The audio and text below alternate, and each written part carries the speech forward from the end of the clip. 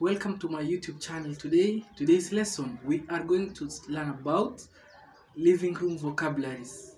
Msamiati wa sebuleni. Let's start our lesson. But before we start our lesson, don't forget to subscribe, click the notification bell and share the video so that it can go viral. Let's start.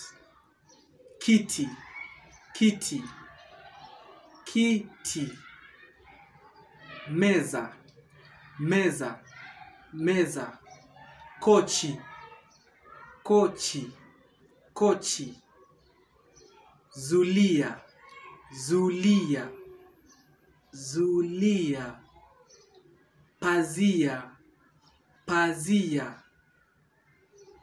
We have runinga, runinga. Meza ya kahawa, that is coffee table. Meza ya kahawa. Kiti, chair. Kiti cha mikono, armchair, armchair. We have picha, picha. Those are pictures. In Swahili we just say picha, picha. Then we have anything else? Simu, simu. Rafu ya vitabu, rafu ya vitabu. Radio, radio means radio.